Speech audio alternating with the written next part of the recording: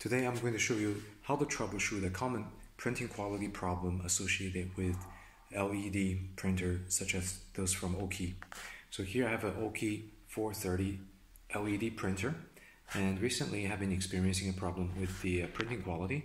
So I will show you quickly. This is the text I printed, where you can see a strip of gap between the text. And this is just not for text, it's for images and everything.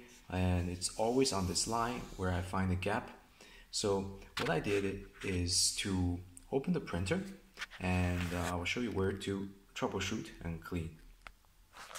So here I press this button to open up, and I'll show you. This is the LED strip here.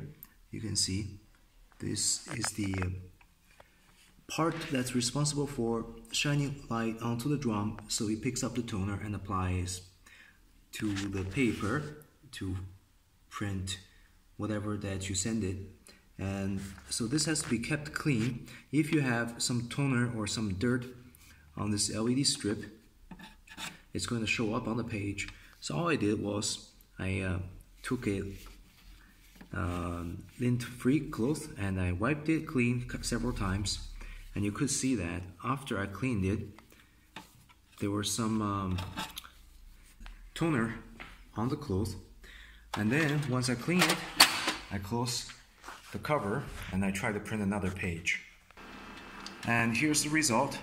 You can see the newly printed LED allowed the printer to print without any quality problem. You can see the texts are very sharp, there's no gap, and that solved the problem.